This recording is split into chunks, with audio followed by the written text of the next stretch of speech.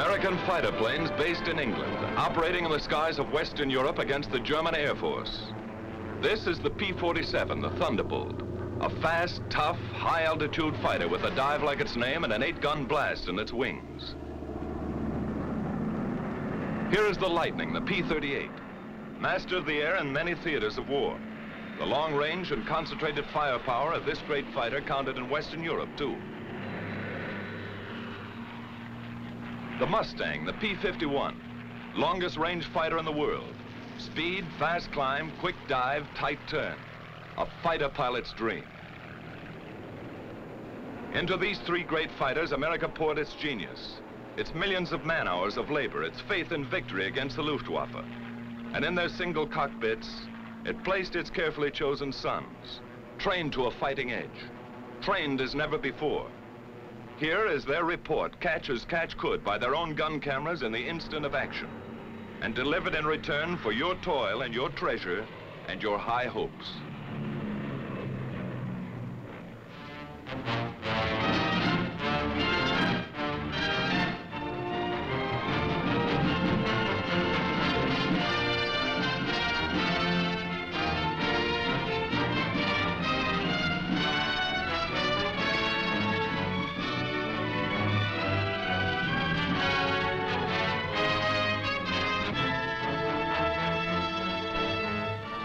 This is a Thunderbolt base in East Anglia on the east coast of England. One of many such bases from which our fighter planes swarmed up into the far red yonder of battle to the east. Their main job, although they struck many other blows, was to escort and protect our heavy 4-engine bombers, the big friends, against the Focke-Wulf 190s, the ME 109s, and the enemy's rocket-lobbing twin engines, Ju-88s, ME 210s, 410s, and others.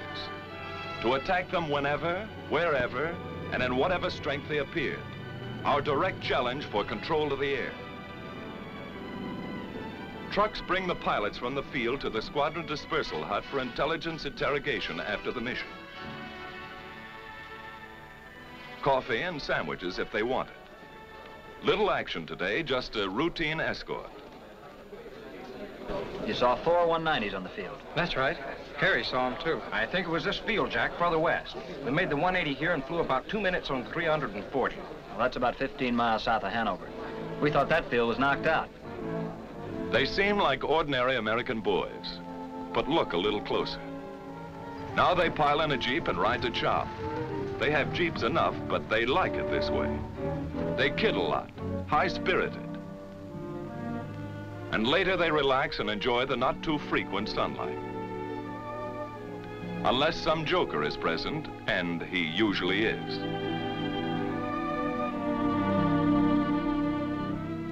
They keep pretty fit, ready to stand anything up to 7 hours in a single seater in substratosphere, alert every second. And they keep their eye in. This fellow has 22 destroyed. Well, he may have if he keeps at it. And they won't be clay pigeons.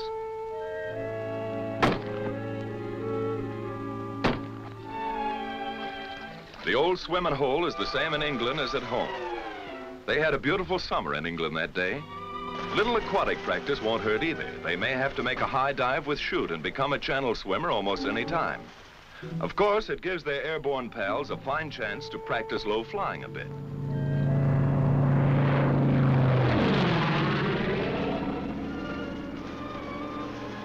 The swimmers take no chances on this buzz job. Maybe they're learning not to get behind the 8-ball here. Put the 6 in the corner. Getting in shape for Wimbledon in a small way. Good shot. Keep your eye on the little white ball, Eddie. Keeping up with their crooning, naturally. May need that in the good old by and by. Everybody's favorite newspaper in this town. What goes on in New Guinea, China, and Luzon? What's happening at home? Best of all is their comradeship. Fellows who are trusting one another with their lives in this teamwork war learn to be friends. Somewhere else in England, and another day, from deep sweeps into enemy territory, a weather reconnaissance plane flies in.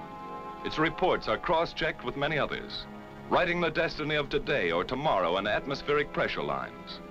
Fair in this theater means not impossible, and weather is almost enemy number one.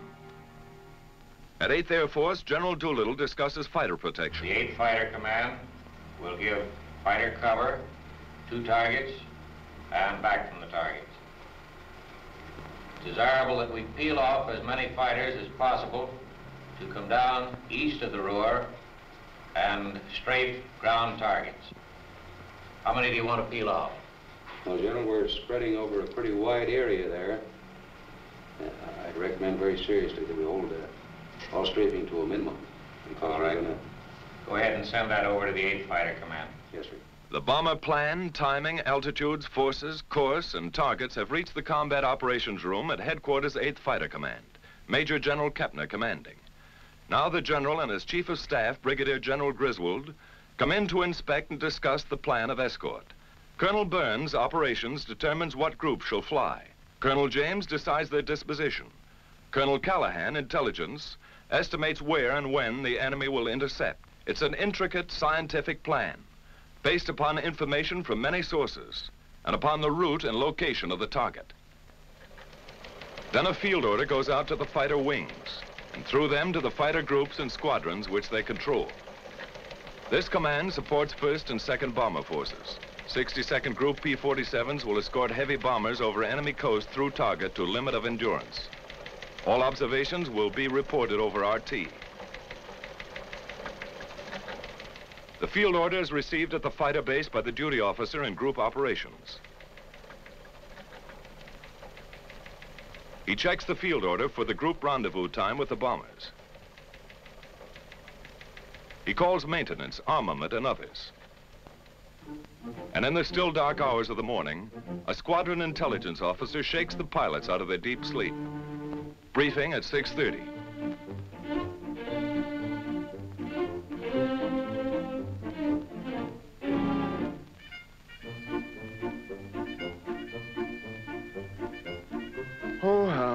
Why can't they fight the war at a reasonable hour?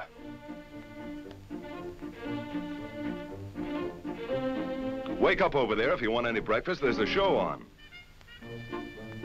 Crews, meantime, are warming and priming the aircraft. The crews are a vital part of this show. Tune their kites to fighting pitch. Going places as always, long-range wing tanks are fitted.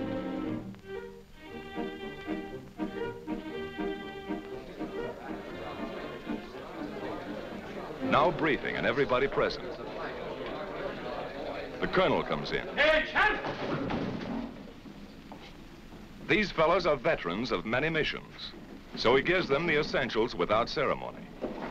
Okay, boys, today we're going to escort 10 boxes of bombers, 36 ships to each wing. We're on the front end of the 1st Task Force, picking them up in the Mannheim area, around the target, about 20 miles east of Mannheim, at which time we will proceed up to the aerodromes north of Frankfurt, where we will strafe. Now today, I want to use the same system we used the other day. That is, dividing the field up into sections, one squadron only on the field at one time. When the ammunition is expended from that squadron, you'll move up and let the other top cover squadron come down and strafe. Okay, boys, we'll start engines at 8:50, take off 8:58 to 9:06, rendezvous with the big friends 11:04, escort until 11:24, strafe until 12:16. The pilots make notes on the back or palm of their left hands. No chance of losing that little memo in a moment of excitement, or not much chance.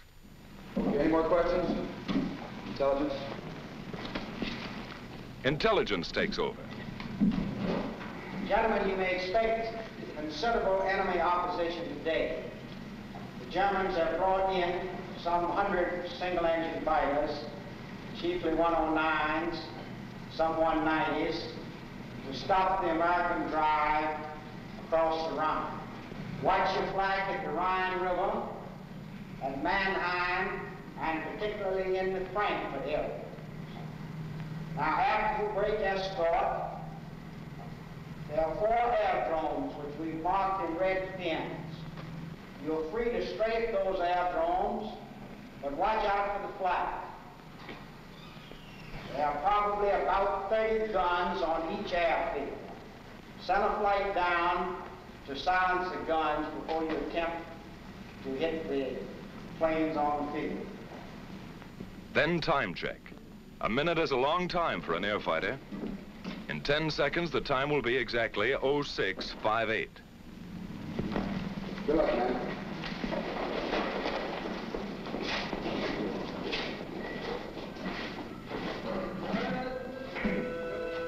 Surprised? These fellows know what's at stake. Each man takes his emergency kit and empties his pockets. A scrap of paper might tell a big story to enemy intelligence if he has to bail out. Last but not least, each pilot picks up his chute and rubber dinghy on the way out. 20 minutes before takeoff time, trucks bring the pilots to their planes. The group leader gives his own flight special instructions. Techniques are proven and fairly standard, but they're rugged individualists, these fighter boys, and each leader has a few ideas of his own. All right, let's get aboard. Helmet is not only for warmth, it holds radio earphones, too. Oxygen mask contains the mic. No hands to spare on this one-man kite. Here this pilot will fly and fight in the icy substratosphere or dusting the treetops of Germany for anything from 4 to 7 hours. Oh, my aching back.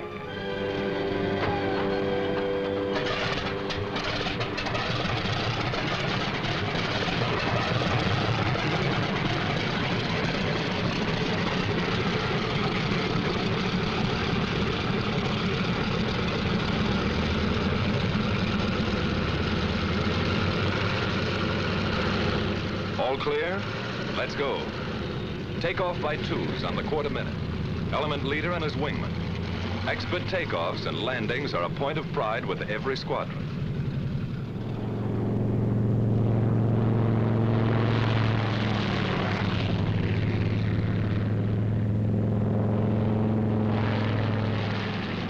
While at other bases, timed to the escort schedule, the P-38s get underway. And at still others, here go the long-range Mustangs to keep their rendezvous with the big friends someplace deep in Germany. Somewhere out there over enemy territory, near or far on the long route as the bombers go out and come home, each of these fighter formations will make rendezvous with them at a certain point on the exact minute. These Thunderbolts climb steadily over the channel and into hostile air. They keep fairly close together to prevent wandering and to save gas. That all-important item for the long-range escort fighter. He can't borrow a couple of coupons over Frankfurt or Cologne. Now they open up into battle formation, fairly line abreast. Each pair, leader and wingman, never willingly separated, is a combat element. 4 planes are a flight, 8 a section, 16 a squadron, 3 squadrons a group. All working together because it's teamwork every second or die. Just as simple as that. Close to rendezvous now, and in the distance are the bombers. Advanced formations of the perhaps 100-mile-long armada. The Thunderbolts maneuver for their escort position. Each pilot searches the sky constantly, watching for the main enemy attack which may come near the coast or deep in Germany, or a hit-and-run sneak attack by the enemy's aerial snipers. Red leader to outpost. Bogies at 10 o'clock level. Outpost to red leader. Your bogies look like friendly Spitfires. But these black darts are not friendly. This is red leader. All right, men on the ball. This is it. 109's at 9 o'clock. Yellow leader to outpost. 1 Fog Wolf coming in. Outpost to red leader. Can we get them? It's our turn, Chief. Red leader to outpost. White flight drop tanks and attack. Red flight stay up for cover. Yellow flight continue to escort. Red flight gets rid of its long-range wing tanks before the fight. Then down they go. The sneak attackers try to run for it now, but the Thunderbolts are on them.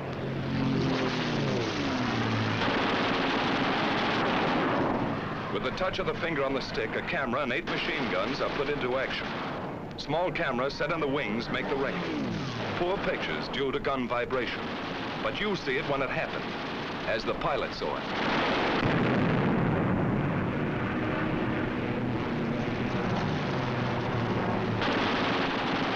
The armor-piercing incendiary 50 caliber ammunition makes a flash when it strikes, and how it strikes.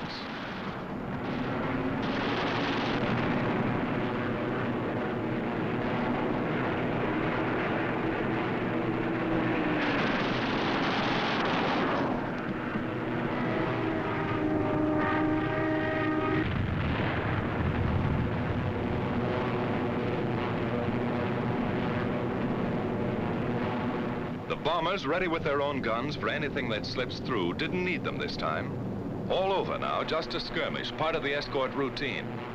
The flight reforms and climbs to regain its position with the rest of the squadron. In the distance, coming in to relieve the Thunderbolts, is a group of Mustangs. This is Red Leader. Okay, men, it's time to break escort. Mustangs coming in at 8 o'clock. The Thunderbolts break escort. They head for home, watching for every possible strafing target on the way. The Mustangs, far in the distance, sweep the surrounding sky as they come in. Next to the belly or wing tank, which doubled the fighter range, the most important feature of long-range fighter escort was the relay system. Because of differences in bomber and fighter speeds and the need of much weaving, fighters used up their time and distance almost twice as fast as the bombers. Thus, the same group of fighters could remain with the bombers only 25 to 40 minutes out of a 6 or 8 hour mission, going and coming.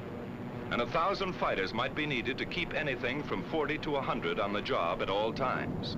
While the enemy could strike with 250 at any point he selected, our fighter groups had to relieve one another at rendezvous points all along the route, like this. Simple in diagram, but difficult in the limitless, often weather-blinded spaces of the enemy air. It took planning, leadership, and most of all, it took individual fighting skill and courage to match the enemy's tactical advantages. Forewarned an hour and a half by his radars, our bombers gained altitude over England, he had plenty of time to mass his fighters at his chosen point of attack and to outnumber our escort at anything from 2 to 1 to 10 to 1. This captured film shows how quickly the 109s and the Focke-Wulf 190s got into action. They were as grimly determined to stop these great daylight thrusts into their industrial heart as our bombers and fighters were resolved to press them home to the hilt.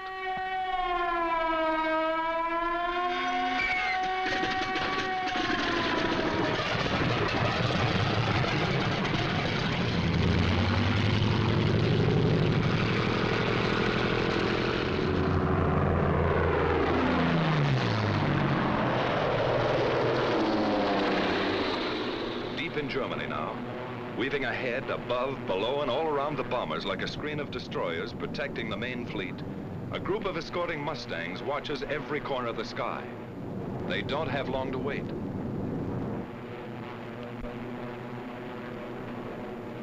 Ceaseless training plus battle experience has taught them to recognize the enemy almost by instinct. Where they are, how they act. First hostile aircraft is spotted. Blue Leader here. Watch it, fellows. 109 to 10 o'clock. The enemy fighters are massing for an attack on the bombers while our pilots watch every move of their very tactics. Yellow Leader to blue flight. Looks like they're trying to lead us away from the bombers. Green Leader here. You're right. Here comes another. 9 o'clock. Blue Leader here. Blue flight drop tanks. Yellow and green flight stay up for cover. The Mustangs drop wing tanks and plunge into the fight.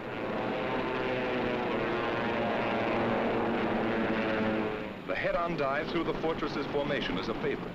So fast sometimes and so many, our fighters cannot head all of them off. The Huns make a sneak attack on our bombers from behind. Some of them get in close, as this captured enemy gun camera film shows, and hammer our bombers with their 20 millimeters. It's punishing, but they shall pay. The Mustangs are in the thick of it, and the battle ranges all over the sky as other formations join in.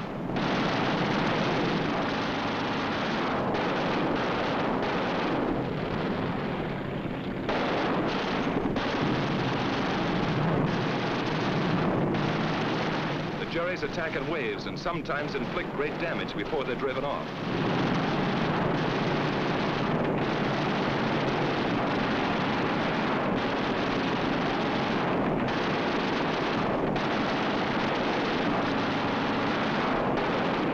A B-17 catches fire and goes down in flames. The German pilots are determined. so were ours, to the death.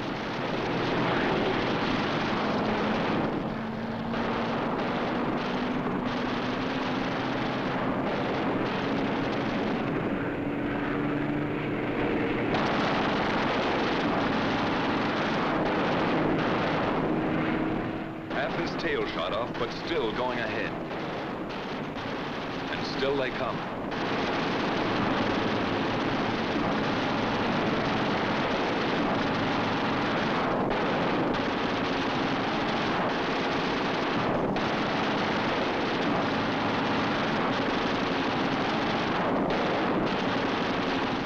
We lose another, but they cannot stop us. Our fighters, often heavily outnumbered, engage the enemy all over the sky. And this battle is only one of many. Day after day, month after month, Mustang, Thunderbolt, Lightning, against the ME-109s and the FW-190s. Our fighters attacked, attacked, attacked. 2 into 10, 6 into 50. They broke up the enemy's mass assaults. Then his shattered flights were pounced upon and destroyed individually. Our victory column soared at the rate of 4 to 1. Great and gallant days they were. Many new aces, many empty places. Victory, victory, death, victory, victory.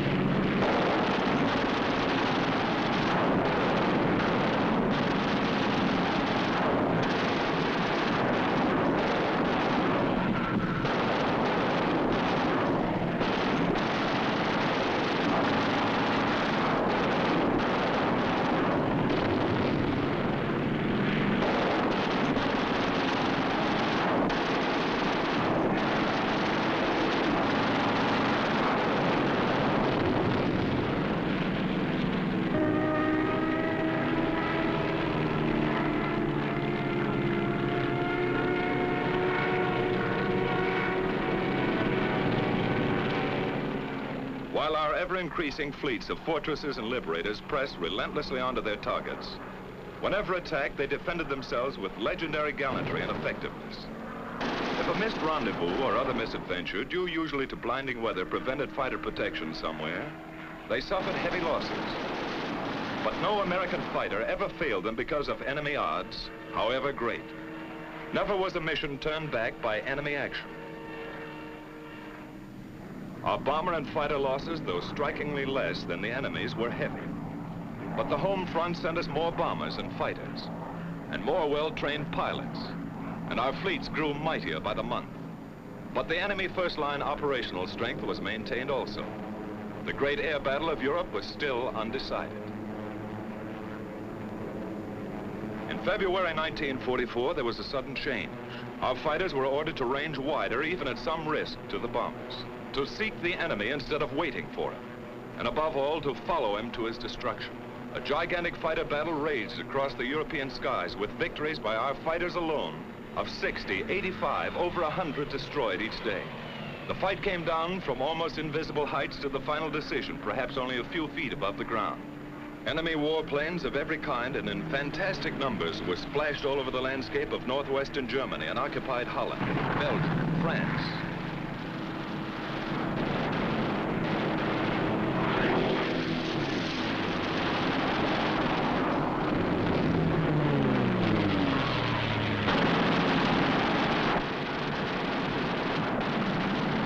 Watch this 190 hit the dust.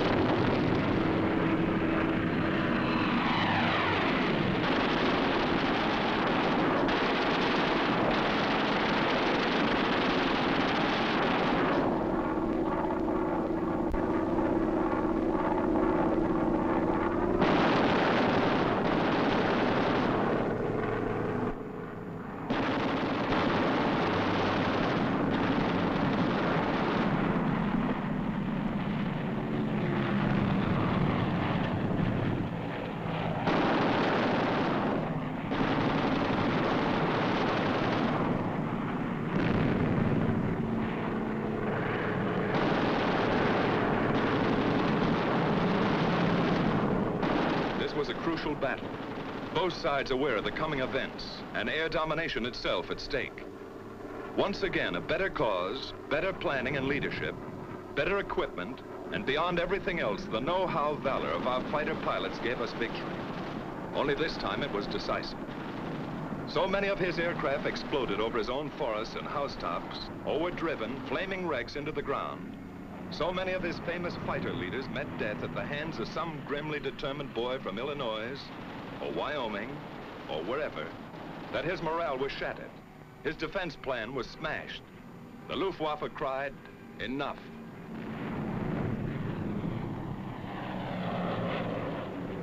And the day arrived when a huge 8th Air Force bomber mission with full fighter escort was flown to Berlin and back in good weather without challenge by a single enemy fighter.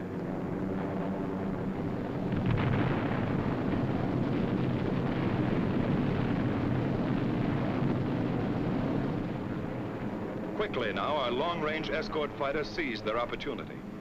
Since the enemy did not come up to fight, down they went to blast his planes to pieces and burn them on his own airdromes all over Western Europe in the very heart of Germany. It was the most savage and devastating fighter ground attack on record. Returning from unchallenged escort duty and on many special missions, they burned his aircraft by hundreds, harried him from one airfield to another, forced on him a degree of dispersal ruinous to his efficiency. His frequently intense light flak, sheets of machine gun fire from flak towers and ground installation caused losses, heavy ones. 4 times as many as the same number of fighters would sustain in aerial combat. These are the films of the victors, and they do not show the cost. But our fighters never flinched, and by their fine courage, facing destruction in single-engine planes only a few feet above the ground, 500 miles from their bases, they smashed the heavily concentrated front-line operational strength of the German Air Force forever.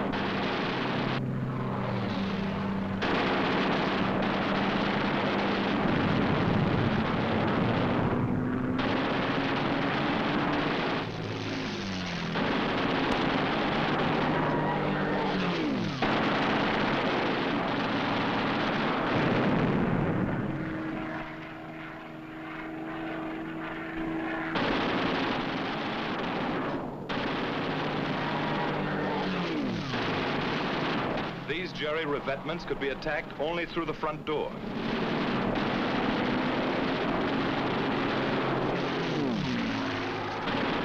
These copied Allied Invasion Day stripes failed to deceive our pilots.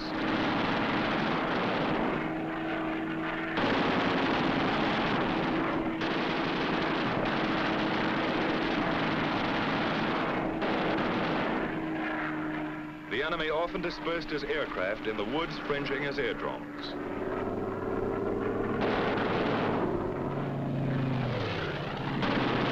Always open season on this kind of sitting duck.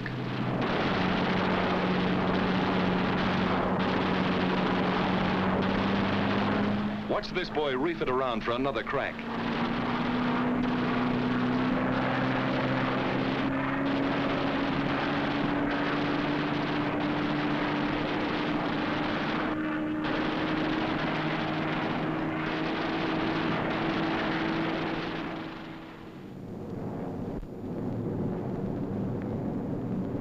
The steady, relentless bombing of Germany went on without ceasing. Against the enemy's occasional desperate efforts to intercept, we maintained fighter escort every step of the way. But the sky was ours, and another great opportunity was ours. His teeming, widespread, intricate transportation system. Feeding and supplying the great armies which he counted upon to throw our invasion forces back into the sea. Then something happened.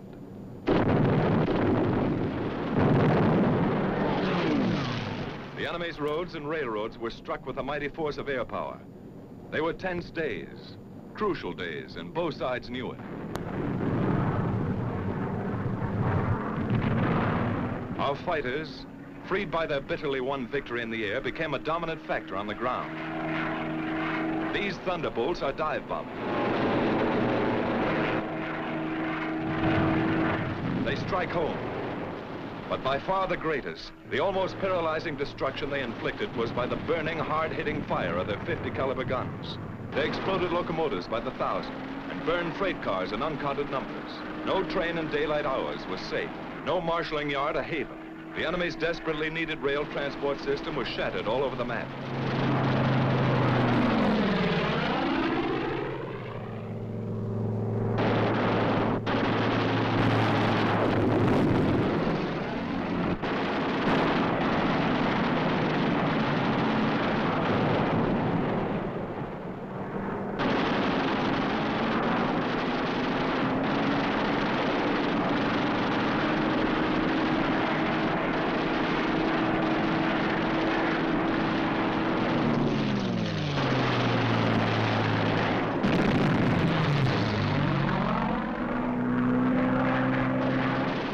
Tank goes up, one of many.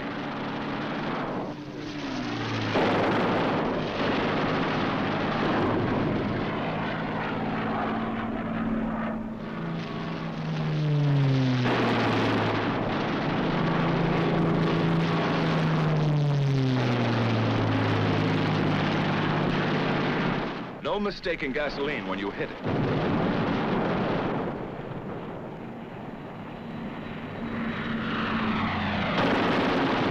Target too small, even a single railroad car.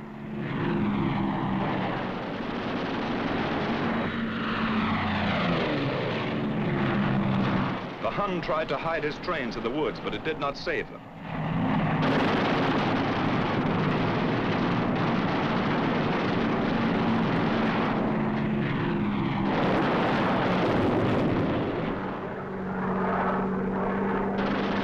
His diversion of traffic to slow-moving barges was no escape. The hail of our fighter fire swept the canals.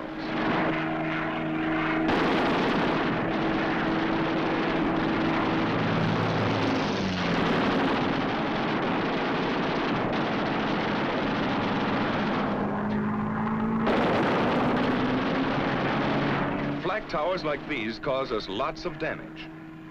They took plenty in return. Radio and radar stations came in for a special beating.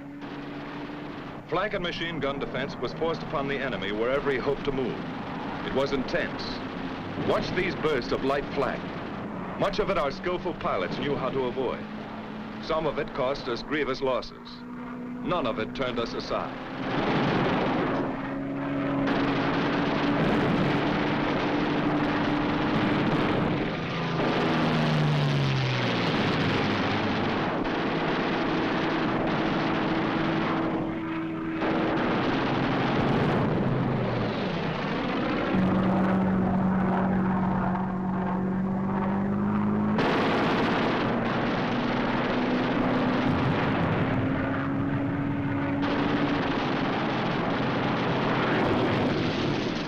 enemy ammunition tried to run the gauntlet in vain. Watch this staff car of a high German officer. Was it Rommel? Could be. At the same time came such a scourge of road traffic as never before known. The enemy could move his convoys effectively only at night, was delayed and destroyed wherever he turned the wheel. What did this mean to the German armies in the West? How did it count on Invasion Day and the Battle of Normandy? Here is the picture of the enemy's transportation system as he was able to take it into the crucial test.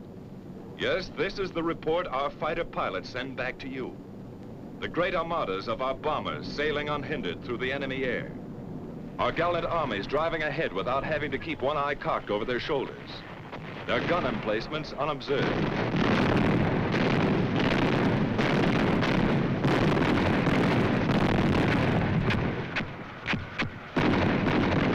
Everywhere above the mighty battle was and is the flash of American fighters. The Thunderbolt, the Lightning, the Mustang. The Germans see them deep in their own sky and cringe. Our men see them above the grim fight and cheer. There are remembered names in the mess halls. Major Gerald Johnson, a crack shot. Major Goodson, gallant fighter.